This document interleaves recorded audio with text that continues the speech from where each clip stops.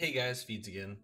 I wanted to go over something a little bit more important today. I know I've seen a couple videos and talked to a few content creators kind of about their thought process on some of the systems that are in Genshin Impact, primarily the wish system. As you know, every gacha game, whether it be Raid Shadow Legends, AFK Clicker, um, Genshin Impact, there's going to be some degree of gacha mechanic, and really what that means is just there's going to be a monetary paywall to kind of prevent you from progressing in the game. In Genshin specifically, it doesn't really prevent you from playing the game. It does limit you on some of the higher end content just because the rate in which you get new characters and new heroes is simply limited at a certain point by wishes. Um, Even though they tell you the statistics and the odds of getting one, and you're more likely to get several four-star heroes along the way, some duplicates. There's a lot of mechanics that kind of go into it, and as a free-to-play player, there's a lot of things you kind of want to look at and make decisions on, kind of based on that stuff. The benefit of Genshin Impact is that they limit the need to spend money, but it's still one of those things where rolling the dice and playing the gambling mechanism can be really enticing. And these are going to be some tips that I saw and that I've kind of figured out how to help. I've started up several alt accounts to kind of test different ways that I thought would be viable to make them still be able to play and to do them without being super high RNG like some people and pulling a whole bunch of five-star heroes and five-star weapons to just some very basic mechanics to help kind of progress you through the game. There's going to be some hard stops just simply because you have to grind out certain adventure ranks, but the reality is that in any game, especially a gacha game, there's going to be some form of grind. The benefit is these grinds are actually relatively rewarding when it comes to it. Um, so we'll um, jump right into it and kind of show you what I'm talking about when we look at these things. You're gonna have a variety of different things that go into it. We'll kind of first break down what is a wish. A wish is simply a mechanic that they use to help you or allow you to get certain items. So, for instance, one of the events that they got going on, the one that gives you the opportunity to get Klee. Klee has been kind of controversial. Some people love her, some people hate her. She's great AoE, does a lot of cool stuff to it. In this particular set of wishes, though, it allows you to use what they call the intertwined fates. There's two different types of wishes: intertwined fates, and then the other one's going to be called acquaint fates. And all that means is that just for different events or different things going on, acquaint fates are going to be primarily for the stationary or the never moving, never leaving events, and then for your other ones, you'll have your intertwined fates, which are the timed events that come to it. So there's two different ones that you can get. They provide a different set of different things, and there's a lot of kind of fishing that goes into it. So just kind of looking at what the wish is in regards to if we to do the one that's for Klee, what you're actually looking at is a variety of different heroes that you can get. It tells you the percentage of the drop rates. If you get a 5-star or 4-star, you have a chance of getting these characters. If you get a 5-star, you have a chance of getting Klee instead of one of the other characters. And it itemizes which ones you could potentially get. For your 5 stars, you get Klee, Mona, Diluc, Jean, Chi Chi, and Kiching as your 5-star characters. And then, of course, for your 4 stars, if you were to get them, your highest chance is going to be Sucrose, Q, and Noel. And then you're going to have a variety of different other characters that you can get along the way. These are all the 4 stars that are currently available that you can get. All relatively decent heroes with decent setups. So you don't really lose by getting one of those or getting something else. But what it means for you is that, especially if you're prone for trying to be the best possible, you're always going to look at this top tier part right here and kind of consider ways to try and capture these heroes as much as possible. Currently in the game, they don't have any other ways or formats to get those characters, and Wish is the only ways that you can do it. So that's kind of what the pay to win mechanic, if you will, that exists in it. The benefit though is that you don't actually lose. If you don't spend any money on your wishes. And what I mean by that is if you happen to do the game and play the game regularly, you'll get a lot of opportunities to do it. So how you get a wish is with Primo Gems. Primo Gems you can use for you can turn into from Genesis crystals. Genesis crystals are the actual currency you can buy with real dollars, and it converts it one for one into Primo Gems at that point. And of course, you could do max, whatever the total amount is that you get to it. Now they haven't rewarded any Genesis crystals for any event so far. It's just been pure Primo gems. And really the way that you secure Primo gems is in a variety of different ways. Um, the ways that happen to be the most consistent are every day when you get your commissions, you're going to have a set of commissions that you do. And those commissions will reward traditionally 10 each, so 40 primo gems, and then you get another 60 from turn-in, I think it is, or 20 from turn-in. So that puts you right at 60 primo gems daily that you get from it. So effectively, if you do 4 days of commissions, you'll get a wish available. That's doing nothing else that comes to it. Another way to secure Prima Gems is by doing the actual chapters. This is the different experience chapters that are available. They scale up as you do more and more of them, and they become more complicated and more intricate in doing so.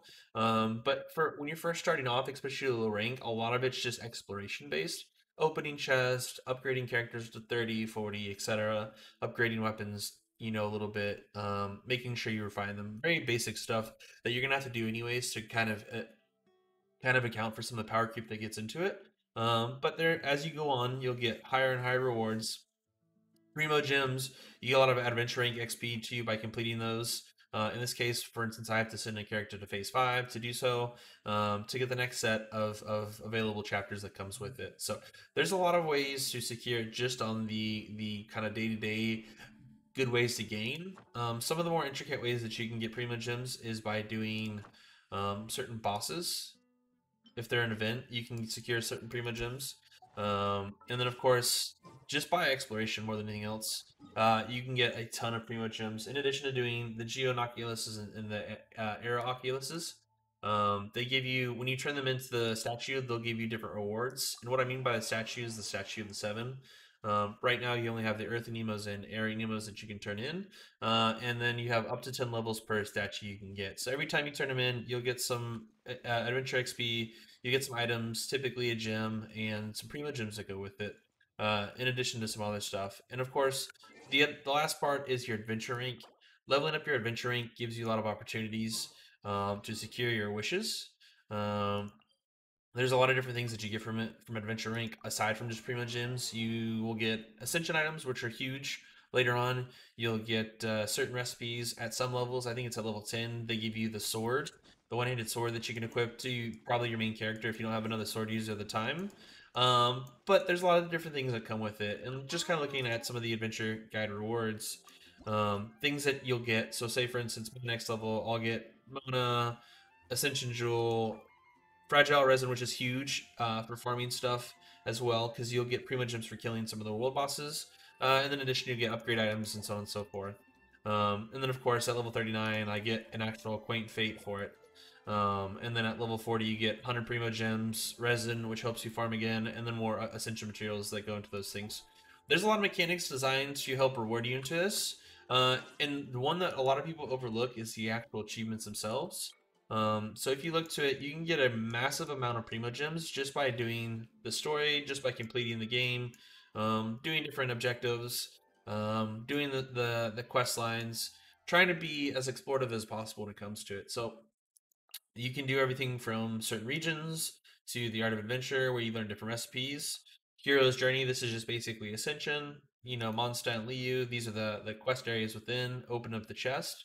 And then, of course, different things like certain specialties like Elemental Specialist, Marksmanship, the Challenger series. And then if you have a couple friends, you can always do the Outrun stuff where it allows you to play with other people and do that.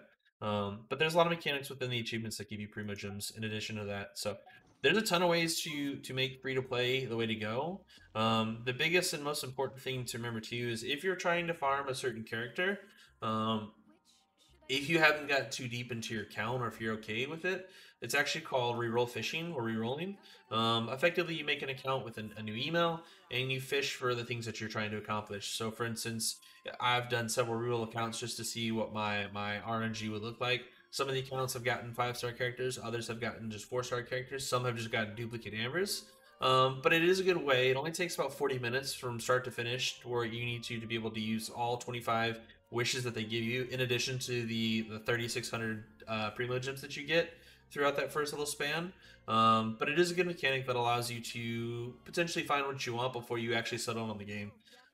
As they release more and more content patches to you, on December 11th, they're going to be releasing 1.1, and then on December 4th, they're going to be releasing 1.2. There's going to be a lot of things in between that allow you to do it. The reputation farms that'll help you farm some of the arrows and the geos. You'll have the ability to do some quality of life stuff. They'll give you some additional commission types You'll gain some additional primogems from doing the reputation stuff, as well as some of the other quests that have opened up throughout that progress. And of course, as the game progresses and they release more content, there'll be more ways to farm primogems in the end of it. But I caution you, especially as someone who loves to get involved into the complexities of rolling the dice. Try to avoid spending as much as you can on it. If you can, do nothing at all, or look for the best value type packages. And that's simply the things that offer you the best opportunity for it. You spend $5 and you get 30 days. You get 90 primo gems, so it gives you up to 1,800 primo gems or 2,700, primo gems in 30 days, which is a really strong value. It's not too huge. You don't lose anything by it, and then of course you get the opportunity to just kind of collect on it. If you're to do it, you spend $5 on a free to play game. It gives you a good opportunity to make sure you secure the stuff that you want, and then of course take advantage of it. And if you just happen to get really wish happy, at the end of it, when you do wishes just by playing the game, you actually get these star glitters that allow you to buy an unlimited amount of intertwined fates and acquaint fates too when it comes to it. So there's a lot of opportunity here. Just be smart about it. You definitely don't want to get huge expense going into it if you can avoid it. If you got the financial ability to, definitely take advantage of it. But there's a lot of smart ways you can play the game without spending really a penny and take advantage of all the mechanics that you can in the game without having any issues. But anyways, that's it, guys. I appreciate you tuning in. Happy hunting if you guys do it. If you want to, you can always add me in game or message me on Steam or Discord or something like that, or YouTube or Twitch. And if I can do anything to help you guys out, or if you have any other questions, feel free to help me out. And thanks for tuning in. Thank you. Run. Bye. It's gonna be a left click. It's gonna be a left click.